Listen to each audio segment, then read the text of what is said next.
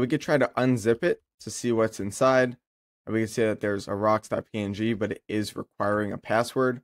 So we're going to have to figure out a way to brute force this zip file.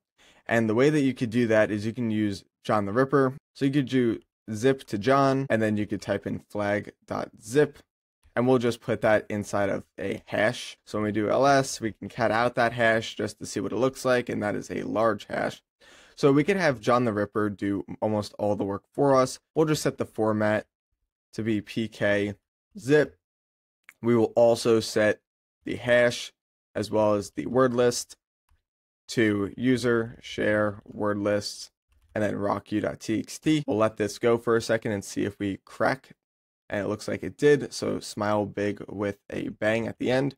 So again, we can try to unzip this flag.zip, set the password there, and we did extract the rock.png, and we could see that we do retrieve the flag here.